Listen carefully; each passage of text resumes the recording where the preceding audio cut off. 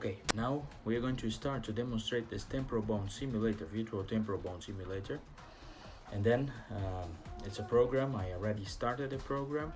It runs on Windows. It doesn't run on Mac, and it does need a graphics, video graphics card accelerator, GeForce by NVIDIA or ATI.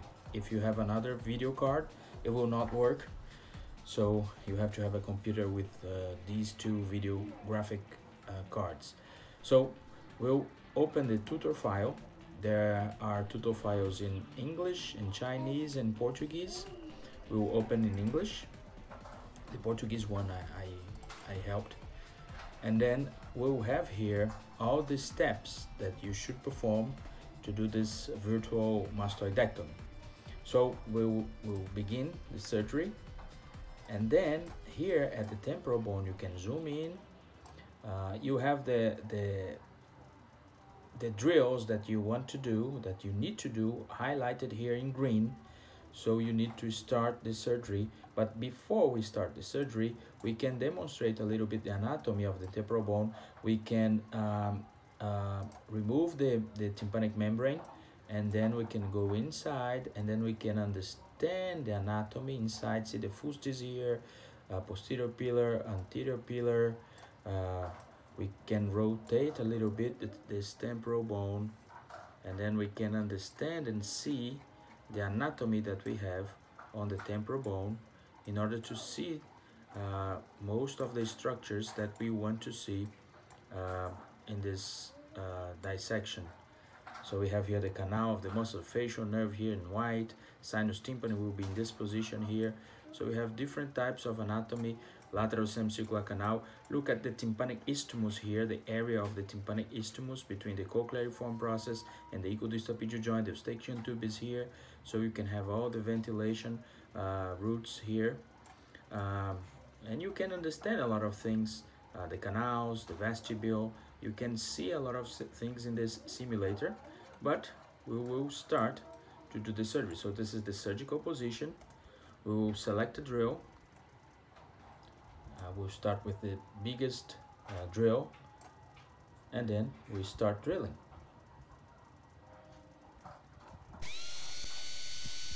And then I will just complete this task. Remember, I'm not using a device, a haptic device. I'm using the mouse, the traditional mouse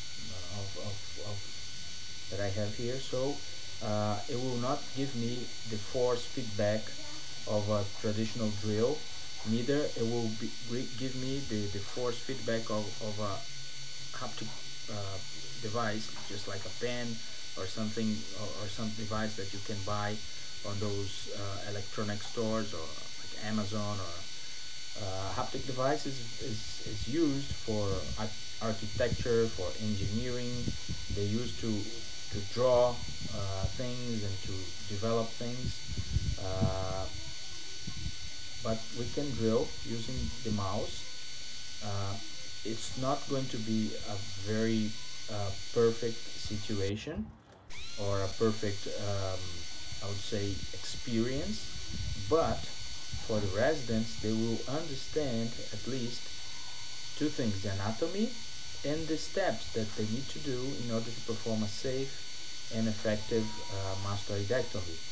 As you can see, we can already see the mastoid hair cells, and we can do the dissection all the way until the mastoid tip, the dura of the middle fossa, and the sigmoid sinus posteriorly.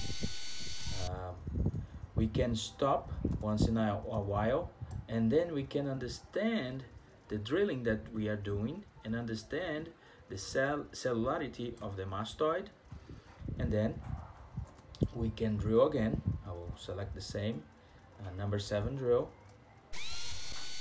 and then drill a little bit more anteriorly to the region of the zygomatic arc, and then I go a little bit more deep in order to try to find here the region of the antrum, of the mastoid antrum. So we are drilling here very carefully, not to destroy things. measuring here the wall, and then we can drill all the way inside to go all the way inside to remove all this cellularity and remove all those things that we have here in order to reach the region of the antrum, of the mastoid antrum, in order to see the ossicles, in order to see the lateral canal, and in order to see the communication between the mastoid air cell system and the middle ear. So we can deepen a little bit. We go saucerizing the mastoid here, removing all the bones here that we have here, creating this very good and big cavity in order to perform the safe and effective mastoidectomy. So we go a little bit more deep, saucerizing here the bone and going all the way. Then I will remove this superior part. I am controlling the drill, the depthness of the drill with the wheel of the mouse, and I'm controlling the movements of the wheel with the mouse and pressing D to drill. D is the button here that we need to press in order to drill. So I'm drilling a little bit more deep, going all the way, and then I will stop here just to see and to demonstrate to you that we can understand here all the anatomy, and we can go more inside to see the cellularity, and we already see the canal, the lateral canal, and we already see here the ventilations between the mastoid air cell. I did already a bigger approach. Let's see. And then at the end, we can understand the anatomy, stopping and going, pressing next, and seeing the minutes that I used, the amount of bone I removed in volume, and all the accidents like dura collisions, facial collisions, in-ear collisions, stapes collision, malleus or incus collisions. So I can go to the next phase to see, to see the next step that I need to do. So this is step 1, and then I can go to step 2, which is saucerize a little bit more, and then step 3, which is do a little bit more, step 4, that is do a little bit more, and then every step I have the regions that I need to drill and to remove. Step 5, to saucerize a little bit more, can you see? To go to the antrum. Step 6,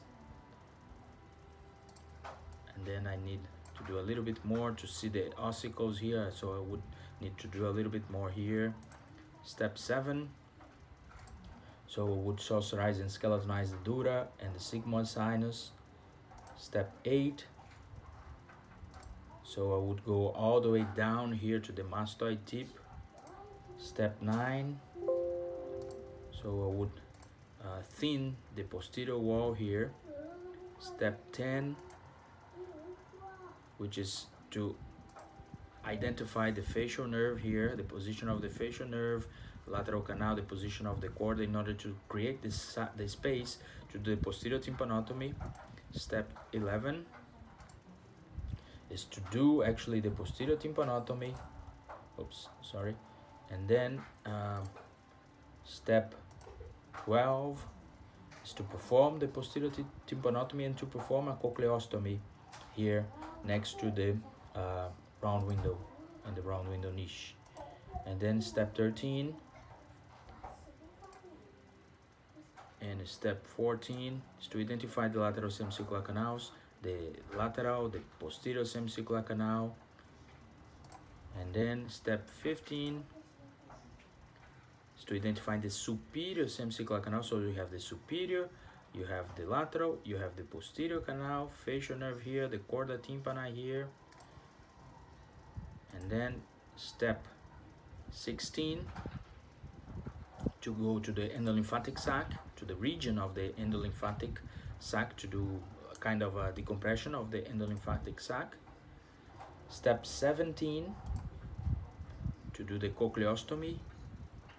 Step 18 to remove the posterior wall here, like to do an open canal wall down mastoidectomy. Step 19 to identify a little bit more the chorda tympani and to skeletonize all this region. And step 20, which is, no, the 19 is the last one. So you can have the whole temporal bone here dissected virtually, of course, with this virtual temporal bone simulator. So hope you have enjoyed. Thank you very much.